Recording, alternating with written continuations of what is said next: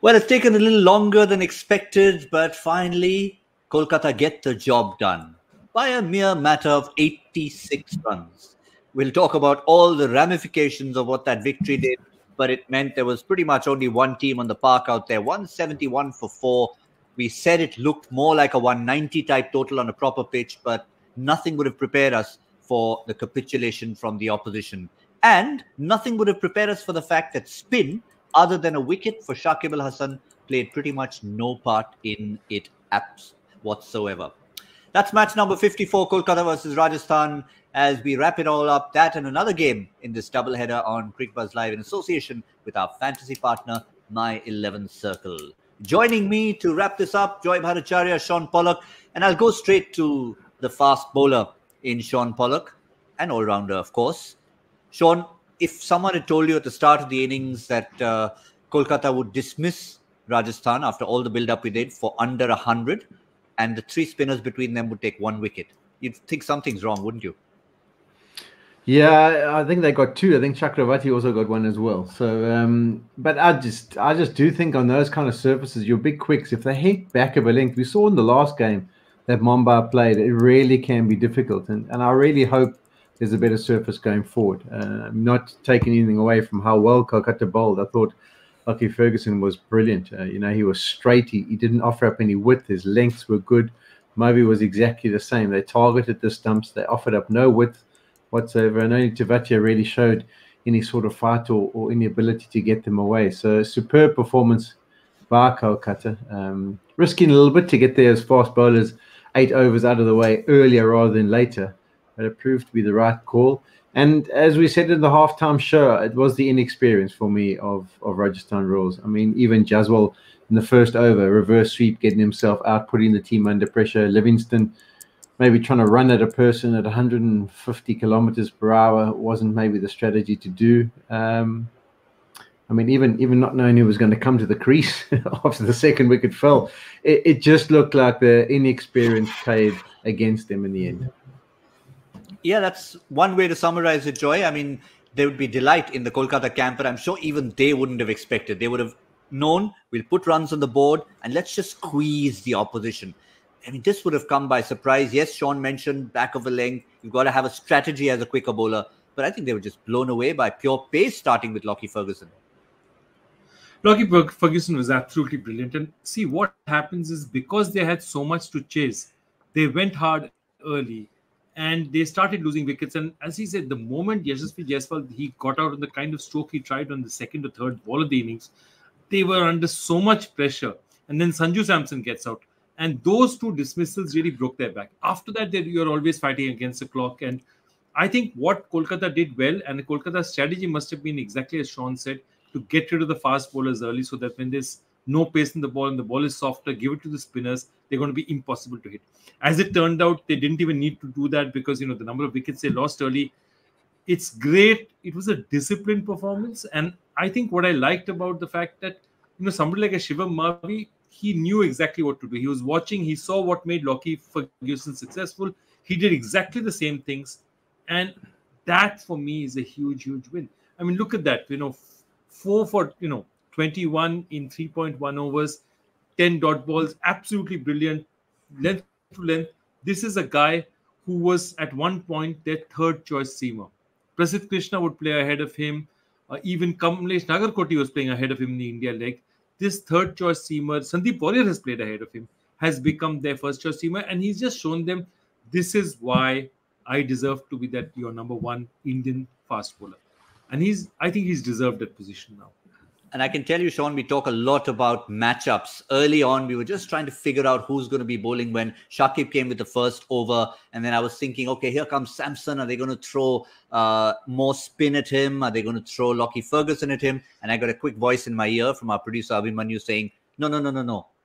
Shivam Mavi versus Sanju Samson. 3 dismissals in, I think, 15 deliveries. 16 balls became 4 dismissals in 17 balls. Spot on. Yeah, for sure. And the matchups are something that the analysis is done about often. There's when you just got like an individual that comes to the crease, you want to put a little bit of doubt in his mind. And when he's got out a couple of times, I know someone like Rashid Khan has got quite a few customers he's knocked over. So as soon as they get to the crease, give them something to think about. And that proved to be brilliant. I suppose the way he got out was slightly fortunate to be flicked there on the leg side, but just put something in the mind. And matchups are part and parcel of the modern T20. And it's a good idea. I mean, in our days, without having stats, facts, and figures, we just used to tear it up as countrymen versus countrymen because we knew we didn't want to get out to a fellow countryman and have to deal with the repercussions in the national dressing room a little bit later. But now it's scientific and the stats and figures are put to the fore. But just a follow-up question on that, Shaun, for you. That was the matchup dismissal. In fact, it was probably the only soft dismissal as such among all the Rajasthan dismissals. But Mavi's the rest of his wickets. Lockie Ferguson heaped high praise on him. And I think Kolkata have found just the right foil going into the playoff with the 2 quicks. Whether Russell comes back or not, we don't know. And the 3 spinners. Yeah, it has. I mean, they might even, the way the wickets played, I mean, if you took at this match and the last game, I know they've been on the same surfaces, but the seamers have actually been the ones. So they even consider maybe bringing in an extra seamer. But I did look at the surface, and it looks like there's 2 pitches that are being prepared next to it. So I would expect a slightly better surface, and then that would be more conducive to the spin.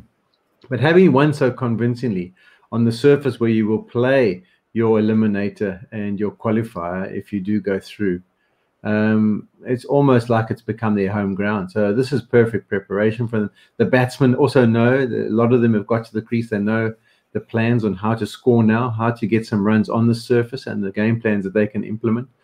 So yeah, I think it would be advantage Kolkata if Mumbai don't win by about 180 runs or whatever it may be.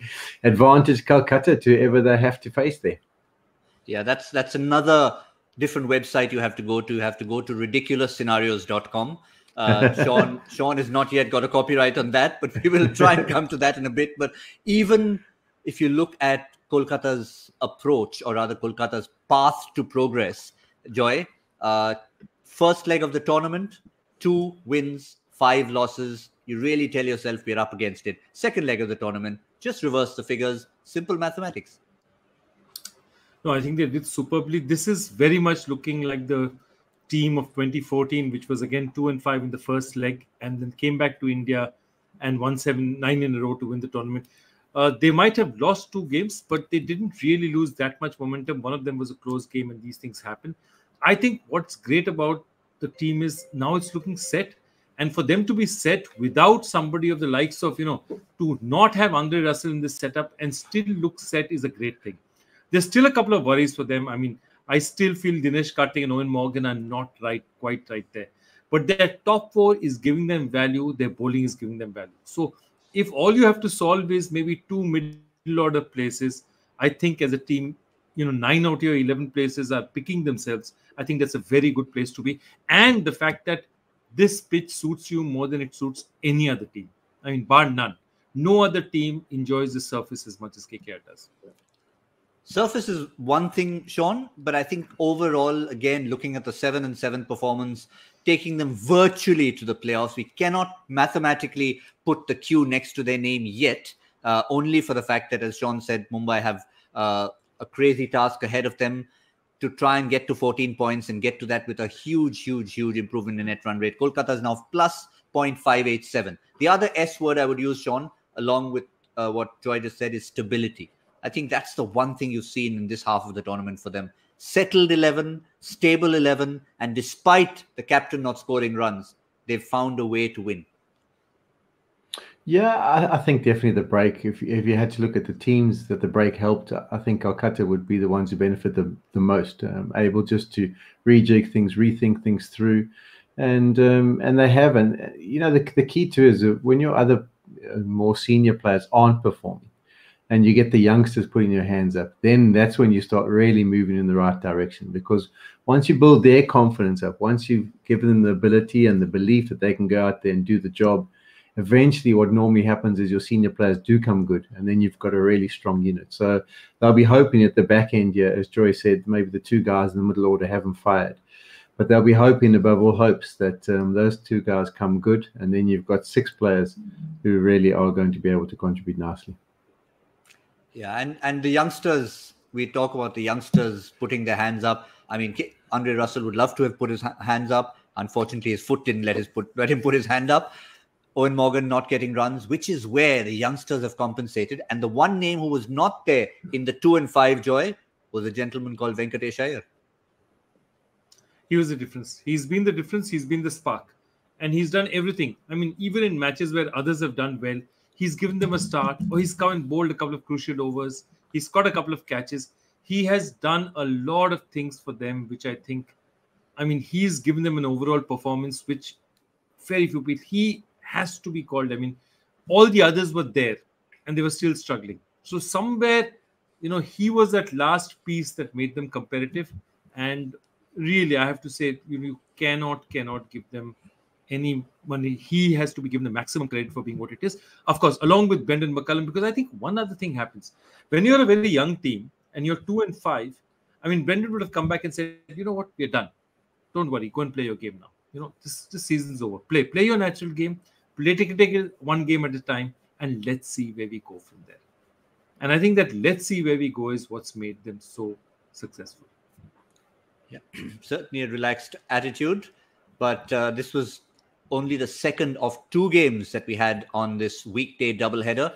It seems an age ago when that first match was played. Not quite as crucial in terms of points and permutations and combinations, but it was still maybe a bit of a concern momentum-wise for the Chennai side. 134 for 6 on what looked like a far more decent surface than where Kolkata got 171, and Punjab chased that down in 13 overs. They actually needed to chase it down even quicker if they had to have a chance. What an innings from KL Rahul, 98 of 42 deliveries. We briefly touched upon this, Shaun, but just to wrap things up at the end of the day, Chennai will have watched another game.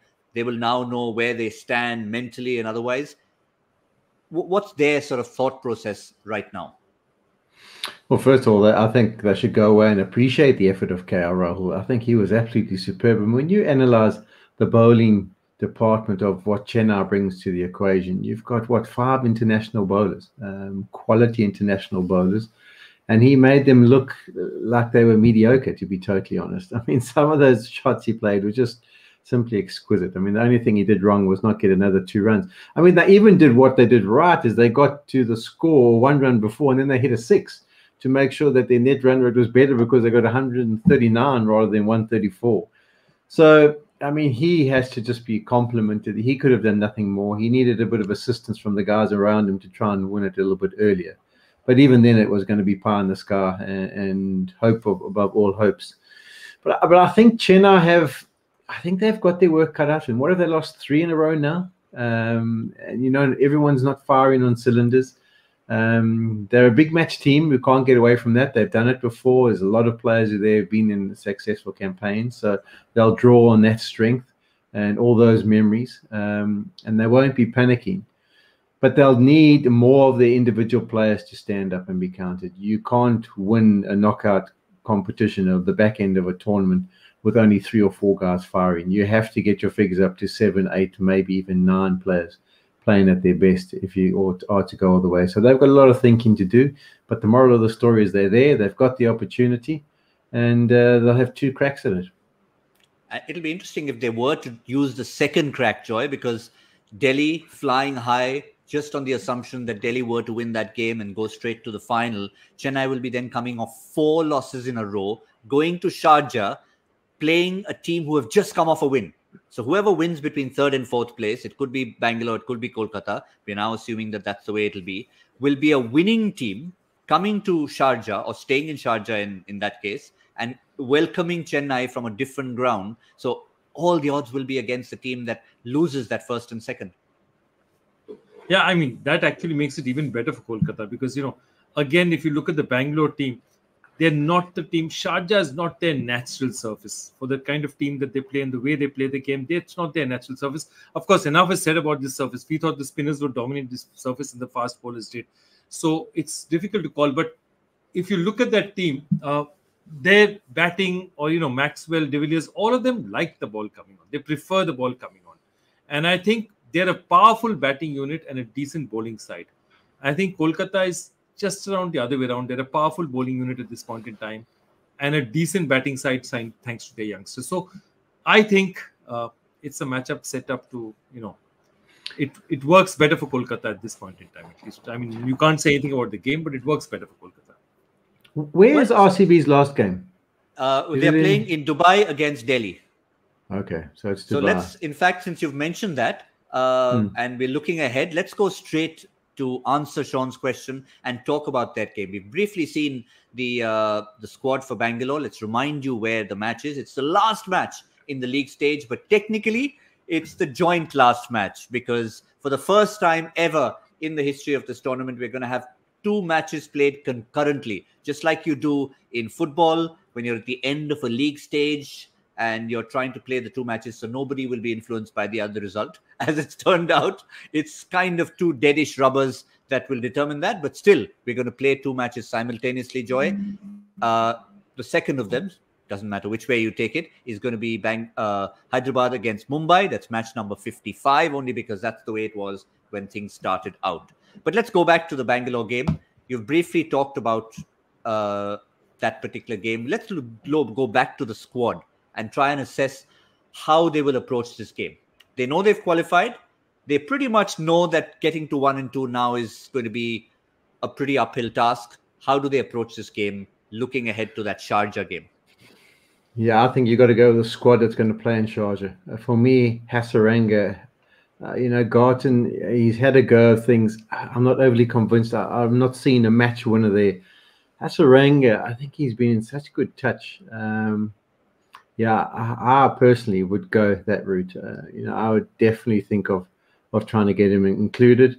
And Dan Christian, I don't know. I mean, from a bowling perspective, I would almost be tempted to go back to Kyle Jamieson. I think what Jamieson does with his massive height, hitting straight back of a length at Sharjah, the ball staying down, I think that'll be more challenging to try and deal with than Dan Christian. And Christian, I mean, I saw a stat about his performance with the bat. It's only just been a couple of balls and it's been single figures at best. So I don't think there's a massive amount of confidence there. And if you want them to play in the big match, you have to get them a game before. So I would say that those would be the 2 changes for me.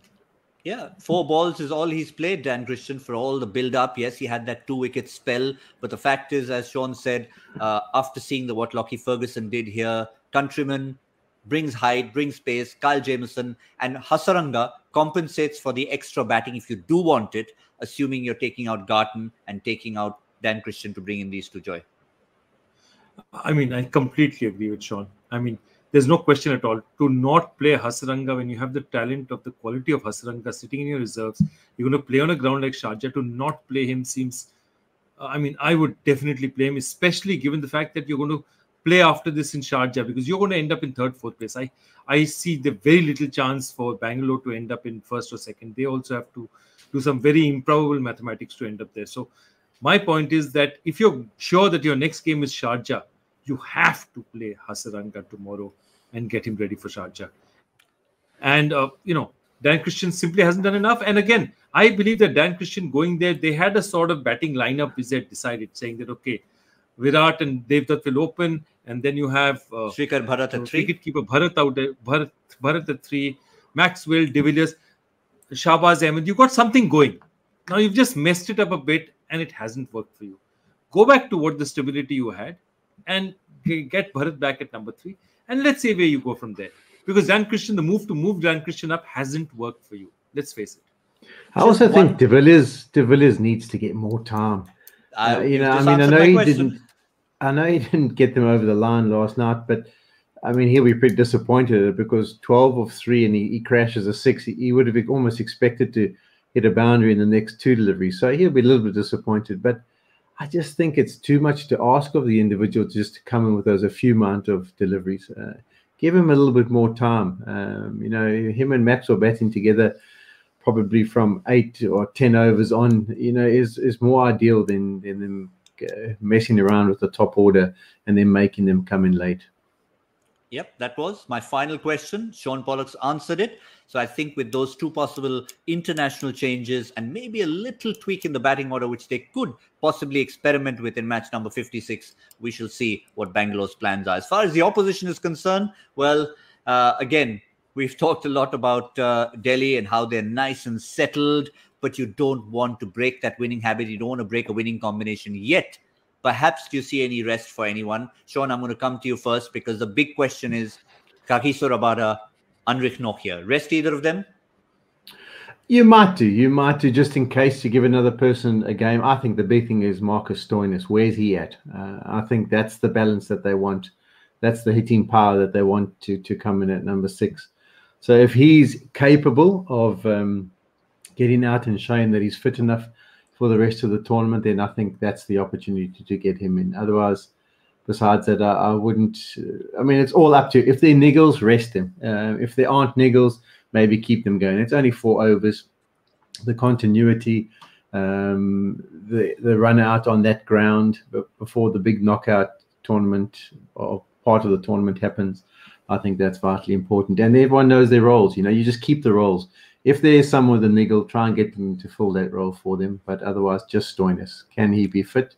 Because I think he is a big part for them.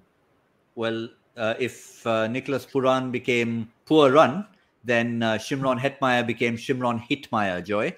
And finally, for Delhi, they'd be satisfied with the man with the blue hair now, not golden anymore, has been delivering for them. They dropped Steve Smith last time around, brought in Ripple Patel. They've got a overseas slot available. Sam Billings a possibility for you? No, not really. I mean, not for any other reason, but because this unit is going well. And unless they want to rest somebody or want to save somebody of Nichols, I don't think they want to change anything. They're on a good wicket. They know what they're doing. Everyone knows their role. I mean, I was surprised when Ripple Patel walked in ahead of Lalit Yadav. But clearly there's somebody that they have faith in and they want to play. So let's see where it goes. I'm surprised because Lalit Yadav, by chance, if they miss out on qualifying from Dubai and they need to play that this thing in Sharjah, play a next match in Sharjah, then he might be useful for another spinner to come in and bowl a couple of overs. But stranger things have been known to happen. This is a really solid unit and so far still looking like the best unit in the tournament. So I wouldn't mess too much with it. Well, they certainly have. The other bright spark, we'll finish off our preview to that game with him, Shaun, is Akshar Patel. Certainly pushing for a spot in, and has been for a while, in that Indian team. But for now, he'll be focusing on just Delhi, this game, and then the playoffs. Yeah, and I wouldn't be surprised if he's one of our picks. He just delivers, doesn't he? And with the bat, with the ball in the field, he's really come into his own. I think he's just unlucky that there's a guy called Ravindra Jadeja floating around, and he doesn't get as much exposure at the international level at this format as he could. But yeah, I'm sure he'll be playing his part once again, and would be a massive part in the rest of the tournament. Yes, that's as far as Bangalore is concerned. They're playing against Delhi. That will be played parallelly with the other game that we're seeing, a final throw of the dice for the stadium in Abu Dhabi. We won't see it anymore until, of course, the T20 World Cup that gets underway in a few days. Match number 55. It should have been, had Kolkata not done what they did today, a big do or die for Mumbai. Go and win that, and go and win that slightly well, and you could qualify. Now, Joy, absolute impossible, near impossibility, shall we say. Should never call it an absolute impossibility. Yeah, near impossibility. I would actually like to see, one of the things that I'd like to see, which I've been saying for a long time, is Anukul Ray has fielded so much for Mumbai over the last year because he's a gun fielder. I'd love to see him play a game. I'd really love to see him play a game. Other than that, look, there's nothing else very much you can do with this team. This is the strongest unit. I don't think their unit, they have any problem with the players that they're putting out in the field. They've just been out of form and then they just haven't delivered. And I don't think there's anyone sitting outside who they're just, Decock might come in and, those small changes might happen. But I don't see anyone else. I don't see a Chris Lynn or an Adam Milne or anyone else walking into the 11 at this point in time. The one, I was going to throw out names like Rush Kalaria and Anmolpreet Singh and Yudhvir Singh and just get anyone in. But the real person we should be talking about, Shaun, is Rahul Chahar. Remember at the start of the tournament, we said, or start of this half, he was nudging Yuzvendra Chahal for that one spot. He currently holds that India team spot. So for him to get out there and say, listen, I'm still okay on October 10th, might be important, Shaun. Yeah, maybe in place of Jand. That might be the decision they go. I think Jand was included because of the left-handers in the opposition lineup, so they were going to maybe use him in those first six. So it might be the opportunity. Bigger ground, Abu Dhabi. They prefer to go the leg spinning option, so that could be him back into the mix. I wouldn't be surprised by that at all. Yeah, but look, with Mumbai, you never know. I really think they can go two ways. I've seen Mumbai making 5 changes because it doesn't matter anymore, and I've seen Mumbai making no changes, saying it's about the fans. So it's I mean it's how they perceive this game. It's a very difficult one to call because Mumbai is a very proud franchise. 5 championships. So I don't know whether they'll say that okay, let's give everyone a chance. They could very well say let's win with our best team possible. Let's win by 50 and show them we are Mumbai. We are 5-time champions. So very difficult to call them. Shaun, you know all about the pride in that franchise. What do you think they're going to go? No, they'll have to accept the fact that it's a mathematical near impossibility. Are they going to go with the same unit and say, let's do this for our fans? Or are they going to give a few youngsters a chance? Yeah, I'd be surprised if they just gave opportunities. I don't think that's the way they've been over the years. I think they'll be thoroughly disappointed. I know a couple of the guys on social media have sent out tweets with crying faces. And it is a case in point because honesty, up until 2 hours ago, they would have still had that belief that they could go in and win the tournament and that they could get the job done tomorrow. I think they've got the hitting ability. You could just see them trying to set up a game where they have to chase something down and your Pandya and Pollard get into the crease sooner rather than later, led with a smashing attack at the top. And they will be very disappointed. It'll be a bit of a regroup. They'll probably wake up in the morning and make the decision and have a rethink about what they do or don't want to do. But disappointed. I mean, they're a quality squad. To have those names and those players and not get into the knockouts, having been champions last year, will definitely be hurting them. So probably along the lines of wanting to finish on a high, even if they don't win by the 180 runs and get themselves through. Yeah, it's one of those things. It's a kind of franchise, because you respect them so much, because they've been doing so well. They're the team you love to hate. We talked about it once before. And Joy, one person finds himself in 2 franchises in the world that people love to hate. One is Mumbai, the other is Trinidad.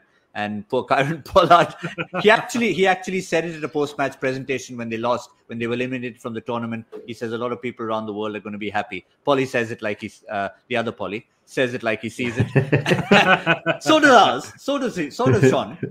Absolutely. But yeah, it's just one of those things. Let's look at the opposition. Let's look at Hyderabad.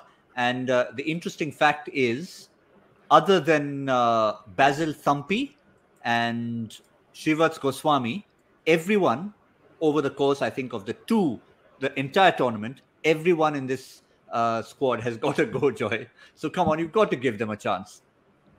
Yeah, I think now they have. I think the only thing I see is that with every match, Umran Malik's auction price is increasing by 50 lakhs to 1 crore every time he plays. So every time, he gets one performance in, they say, wow, he's something. He's getting another one in. I think he's the guy who's just going forward. Interesting. I actually do expect them to give others a chance because I think Sunrisers are in a very different place from where Mumbai are at this point in time. I expect a few more chances. I wouldn't be surprised to even see Mujib play. I think he's a quality player. I'd love to see him on the field. I'd love to see them. And given that Tom Moody and Trevor Bayliss are the kind of guys who like to give people a chance if there's opportunity, I think there is opportunity now. They'll do it now. Yes, so that is as far as the 2 games are concerned. And we, of course, have one very important order of business, and that is our Joy Factor question. So we were in a tearing hurry at the end of the show when we actually brought this to you. So, Joy, are you going to take us through the question and then the answer? Yeah, absolutely. So in which specific list of limited over records are Pakistani cricketers in the top 3 spots and Ravindra Jadeja in 9th place is the highest ranked Indian? And the answer is this is the number of runs scored in one-day international cricket without scoring a century. So Misbah tops the list. Wasim Akram is second. And I think it's Shahid Afridi is third. No, it's not Afridi. Afridi got a century. There's a third Pakistani. And Ravindra Jadeja is 9th. It's a fascinating list. People who have got there without scoring a century, and I'm sure there are quite a few correct answers because this is the kind of thing that will be lapped up. Yes, I think Moin certainly. Khan is the third. Sean, did you have any idea of this one? Because you started having a very good track record of answering Joy's questions at one point in time. I didn't. I must admit. I mean, I would have maybe been on that list if it wasn't for the fact that I managed to squeak 100 at one stage. Yes. But yeah, no, I didn't. I must admit, I was thinking more along the lines of spinning all-rounders, maybe who've got a certain amount of runs and wickets, and But Jadeja was starting to hit up. Before we go to our winner, Sean, very quickly, was that one of the 3 games that you played as a pure batsman, where you got the 100? Yes. In the Afro-Asia Cup? That's it. Those were the 3 games that I played. It was the Afro-Asia Cup in Bangalore and 2 games in Chennai. Correct. You got 100 in one of them, 58 of 43 in the next one, and 35 not out in the third as a pure batsman. I remember it because I not only was there covering it from start to finish, but I interviewed Sean at the end of that 100, and he said, "What's the fuss about? I've been a batsman all along." But brilliant. I was planning to search it out, and I didn't know that Gautam had actually done all those 3 matches. Fantastic. Absolutely fantastic. Yep, there we go. So that's Shaun Pollock, who, thanks to that innings, doesn't get on this list, but some people did get onto it. And we have a winner who identified the list, and the winner is... Never mind. TC, you got it. No offense. Tanmoy by now knows that if we sort of sigh when we hear his name, we don't mean it in a derogatory way. We just mean it as, well, there you go again. You've won another one. Good spot, Tanmoy. Well done. Clap, clap. And well done for spotting that one. It's been a long double header. We've fortunately finished well before midnight local time here, which we don't always tend to do. But looking forward to a final double header, both reminding you, both on this at the same time, 7:30 local time, India time, and we'll be there at 6:50 looking at both games, and we'll bring you that. We'll give you more details. Keep an eye on the site. We'll bring you the details exactly as to how we're going to cover that in tandem. Thank you, Shaun Pollock. Thank you, Joy Bhattacharya. Thank you all for tuning in. As always, just a final reminder, Cricbuzz Plus, that's the place to subscribe if you like what we bring you, but you still want a little bit more. That's all from this weekday doubleheader. We'll see you soon. This is Cricbuzz Live in association with our fantasy partner, My 11 Circle.